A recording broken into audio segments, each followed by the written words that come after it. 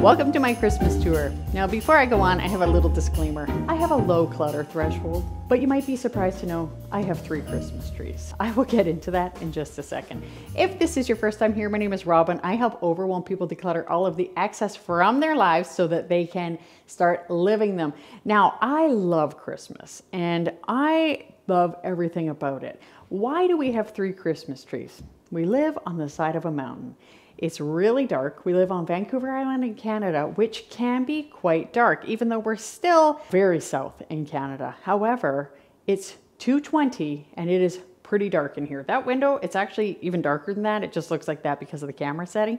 I was waiting for a good time to shoot and I was kind of shocked at how early I was able to because the sun is down behind the mountain. So we have 3 beautiful trees, but I like to keep them decorated pretty minimally. This one is actually the most decorated of my trees. Now, I like to call this the gold, silver, and white tree for obvious reasons.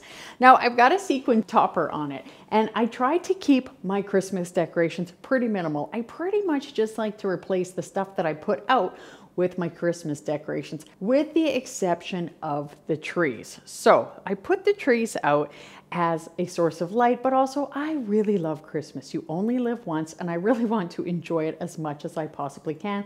I really feel like they give a cozy atmosphere at this time of year. So for this tree, I just have it decorated with gold, silver, and white things so that it doesn't look too garish. It doesn't overwhelm the eye. When I initially decorated it, I put on the beads and funny enough, it just seemed too cluttered with just the beads. So then I put on this beautiful ribbon, which is like a nice burlap ribbon with a little bit of like a gold thread through it. That to me actually seemed to tone it down. You let me know what you think. It also ties in really nicely with the tree skirt that I made out of burlap, which really is just a couple of burlap sacks wrapped base there. And I think it really, number one, it ties it in together. It kind of isn't that different from the color of the floor. And it really kind of just isn't too much for the eye to take in. And this tree, like all of my trees, have some sentimental ornaments. This is one my husband and I got when we went on a trip to Disneyland just before we got married. This is one of my little baby that he got from daycare when he was little. And there's even one from my childhood and my dad's from his. So I like to keep it pretty minimal. This one might look a little much. It kind of looks a little much to me sometimes, but this is the brightest room in the house and it kind of goes pretty well. So next to it, I just put a couple of gnomes. That's it. The rest of it, I think it's kind of a simple looking corner. And I love Christmas. I mean, I love to decorate, but I do have a low threshold for clutter. So I'm going to show you the rest of the house and you're going to see a few themes. You're going to see like colors together. I don't want them too separated and you'll see why. But if I keep sort of like the reds together and the whites together, it's not too much. It's not like overstimulating because ultimately I don't want to overstimulate my eye. Christmas, as much as I love it, can be a crazy time of year and I just want it to be calm. So I will also show you evening shots of these as well.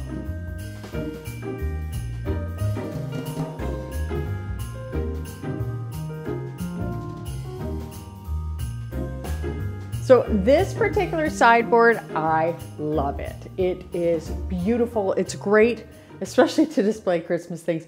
I actually asked a fellow to make it because I knew I needed a piece of furniture like this in here. And so I had him make it with this raised part here, which is removable, but I wanted to be able to display some nice things to give me that cozy feel without being like super cluttered and overwhelming. So I took down my normal decorations and I put up these things. And you'll see that I keep the red things sort of clustered in this area so it's not too overwhelming to the eye. I've got my little countdown calendar, and yes, it is a little bit early, but that's okay, right?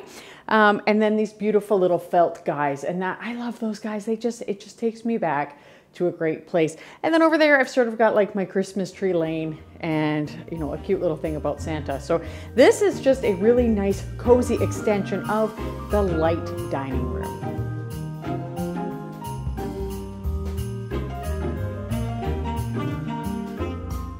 I don't want to say it's my favorite time of the year, but I really love Christmas. You only live once, you only have a certain number of Christmases, and for me, I really want to enjoy it. So this is my living room. This is where our family spends the most of our time. Now, it's actually not that big of a room considering the size of the house. And this tree in particular, I used to keep it way, way, way over decorated compared to what we do now.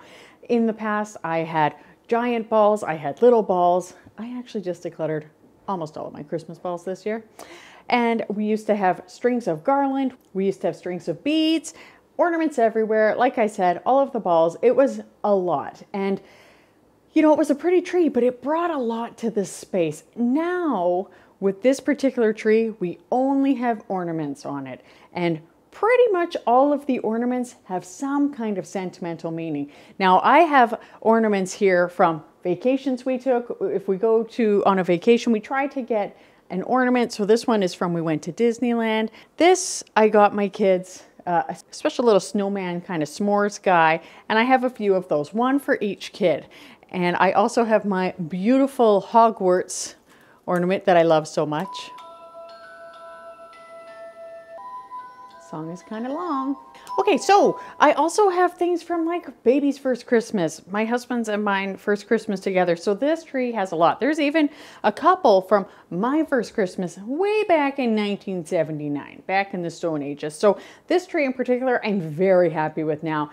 It has the burlap as a tree skirt, of course. Bookshelf is actually one of my biggest stressors. And I think that for me, even in my day-to-day life, I'm not in love with it. And I have mentioned this in videos past, but we have my husband's Volkswagen Lego sets and a few other things that the family really like. And so for now, we're going to keep this up. And I'll show you where we relocated those guys. But in the meantime, what I have done on this shelf is over here. So my goal overall with this whole thing was to have not too many colors, because I feel like when you have too many colors, that is when it is too much for the eye. So in this case, I just had that nice merry and bright sign, which is actually pretty mild. And then I have this really cute little TV. It used to light up. I think it needs new batteries. So this one, it doesn't exactly go, but I like it. The sound, the style of the music, it really takes me back to my childhood. I'm not trying to relive my childhood, but just certain things you just really reminds you of going to Auntie Arda's house, okay? And then of course, lots of gnomes. Now, one of my viewers recommended turning around the book so that the colors weren't too in your face. And I have done that, and I think I like it. We put away most of our normal decor, but I did leave up this otter because there's something about the sea life that still reminds me I'm on an island, and even when it's Christmas, we still have our sea life. This sweet little reindeer, she is covering up our router. So I like that. Normally there is a sailboat there. So the lighting is going to be weird, and that is part of why we have the Christmas trees, because we need so much light here on the side of the mountain. So up here is where we normally have our Lego cars, but I thought it would be great to put my willow tree nativity up here because it's nice neutral color. It's beautiful. It keeps you know, the whole reason for Christmas right at the center for us. And I really love that. So instead of what we had before, which was a lot of the reds, and the reds just jump at your eye. So that's why I kind of like to cluster reds together. And in here, it's nice because the nice neutral color, it's not jumping out at you. More of the gray gnomes, because you know I love gnomes. When I was a kid, I always loved to play with these pretty ugly gnomes, but it really just takes me back. So if you're interested in why, you can head over to my Christmas decluttering video. I explain the whole gnome thing. My whole goal is not to overstimulate myself. And then this is another nativity. You know, I kind of play around with like where I want things. I've got the angel and the sheep there. It's, you know, I like it. I like it. And then we have the shark. And at the bottom, we have the books. So again, the shark, just part of the normal decor. These little guys, again, more little gnomes, I love them. This is the sleigh I almost declutter. For now, I'm going to keep it because of these gnomes.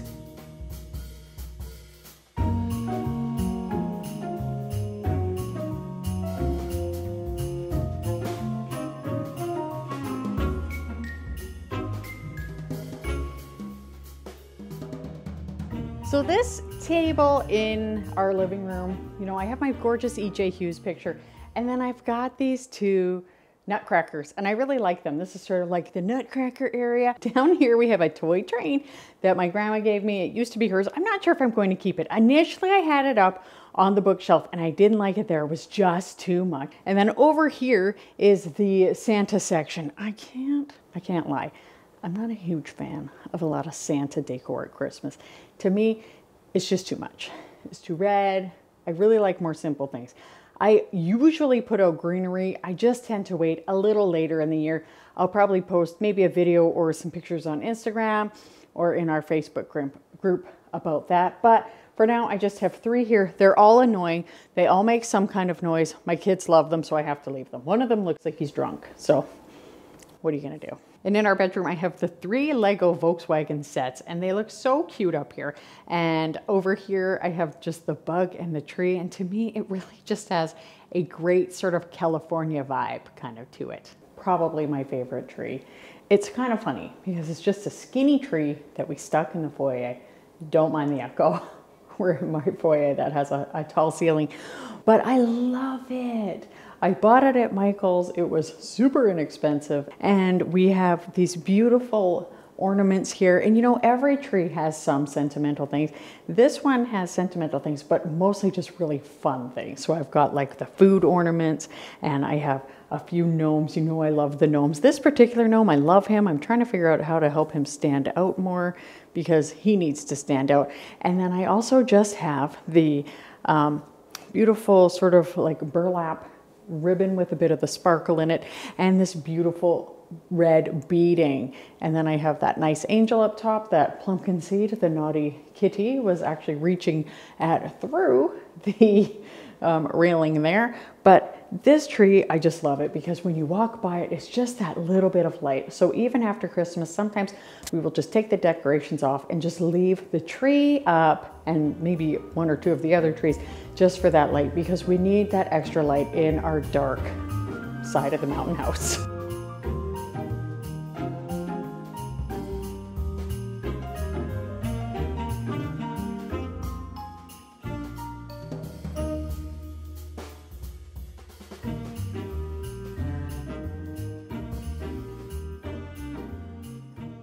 Always remember to manage your expectations when it comes to decorating and also the families. If your family doesn't want to go with no decorations, work with them, right? If you want a little bit, I think that's good too.